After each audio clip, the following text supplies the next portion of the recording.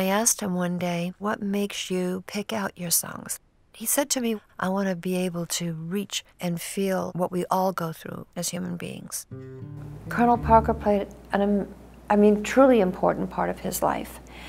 It does tell the story. It does give you examples of what happened. And to be honest with you, and this is also in the film, that Elvis outgrew Colonel Parker and realized, actually pretty early on, that he was really a promoter and didn't really have anything artistic about him and didn't really understand him as an artist. So with both films, I try to show that these two men care for each other, but there was destructive forces with the Colonel's desire to see Elvis as more merchandise. Does your memory stray to a bright summer day when I kissed you and called you sweetheart?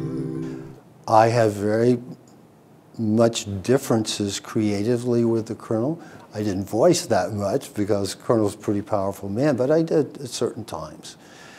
And it's very, Colonel Parker is the easy to go to bad guy. And I kept talking with Tom Zimney, who got it, that Priscilla and I, we wanted to be fair and give him the credit that was due, that Elvis gave him back in the beginning.